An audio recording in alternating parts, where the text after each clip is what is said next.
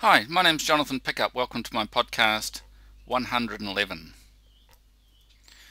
I was reading somewhere about the Move by Points tool in Vectorworks, and I just wanted to show a really quick trick that you can use with this Move by Points tool. I've got a polygon here, which is like a floor plan, and I've got a piece of timber here, which is like a joist. And I'm going to use the Move by Points. Now, if you move by points using the first mode, and let's put in, say, 15 joists, you can click for the start point. Let's hit the tab key. Let's type a distance in millimeters, so about 18 inches along there, and you'll get 15 copies all with the same spacing. And then if I use my clip tool, I can clip a corner out of this because they're all still selected, remember.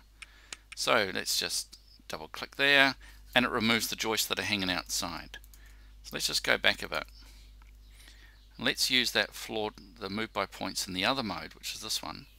So again, I've got 15 duplicates from there to there, and there's an equal number, so they're all equally spaced. There's 15 of them, and then use my clip tool and just clip out that portion there, and double click to stop.